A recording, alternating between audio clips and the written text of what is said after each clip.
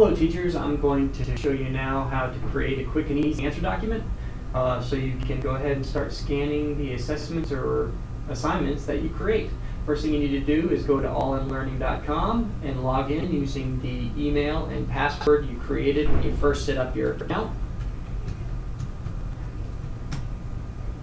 Once you're logged in, since the beginning of the year, you're going to see this important notice thing again, which will probably go away later on. You can click continue, or you can just go ahead and click on lesson assessments at the top. Once you click on lesson/assessments, you'll see that I can create the class Mr. Salos class. I'm going to go ahead over here and click create new. Once I create new, a little window will pop up on the right hand side. It says import. We're going to ignore that right now. We're going to click build right over here, and we're going to do assessment key. Whether it's an assessment or an assignment doesn't really matter. Let's say that I'm going to create an assignment on the water cycle.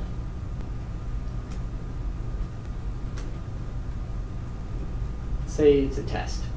All right, I'm going to choose my grade level. The reason why you're choosing these things and putting in tags and everything is because you can share these assignments and assessments with your team members. To do that, I'll show you in a second how to share your assignments. But as for the water cycle test, 3rd grade, choose my subject. It's under science, and I'm going to put water cycle test.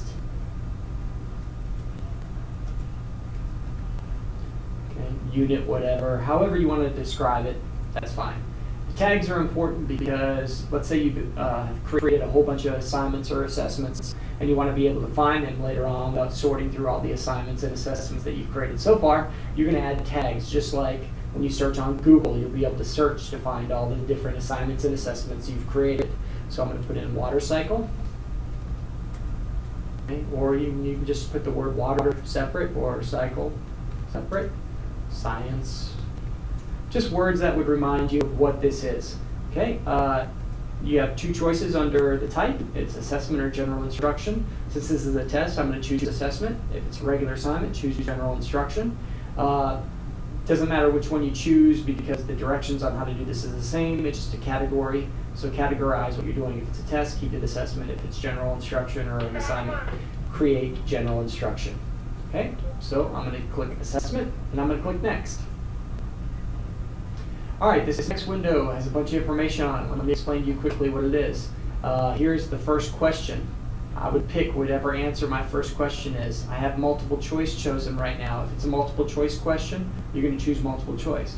If it's true false, you change it to true false. As you see, it's T or F. If you want it yes no, yes no. Short answer. We'll get to this in a little bit. We're going to skip that. I'll come back to it. It takes a little bit longer to explain. Same with placeholder and rubric. We're going to stick with these 3 since this is a quick and easy way how to do it. All right, so if I'm doing multiple choice, let's say my whole test is multiple choice. That's a quick and easy way how to do it. I'm going to create an answer key. Number of answers. This matters right here. When you get into advanced ways of creating these tests and actually creating the whole test, putting in the questions and everything on here, this is going to matter. If I choose 5, that means the number of questions they would see on here would be 5. But if you actually have another worksheet or a test that you're working from, this really doesn't matter right now. However, when you do create tests, actual tests, by inputting questions onto here and doing your test that way, this will matter. So if I only want 3 answers for everyone, I would pick 3. If I wanted 4 answers to be, or 4 possible answer choices, I'd pick 4. All right, so I'm going to leave it at 4 because, I don't know, it doesn't really matter for this.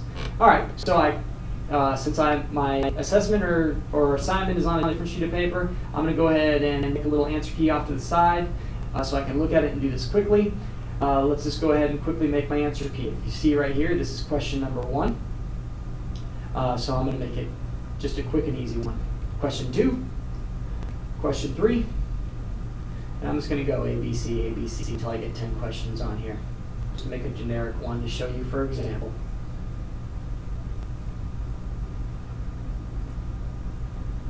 All right, so we have our 10 question answer key right over here. As you can see, I made my quick answer key, and we're all done. You don't have to worry about standards later on. I'll show you what that is later. Same with this show advanced options. But that's how you make a quick and easy answer key. So if you wanted to go ahead and quickly start grading something, you can. You click Save and Close. And at this process right here, it's sending your answer key to All in Learning. And you can see here's my water cycle test. And you're set to go. My next section is going to show you how to scan these items. Hope you learned a lot. If you have any questions, just please let me know.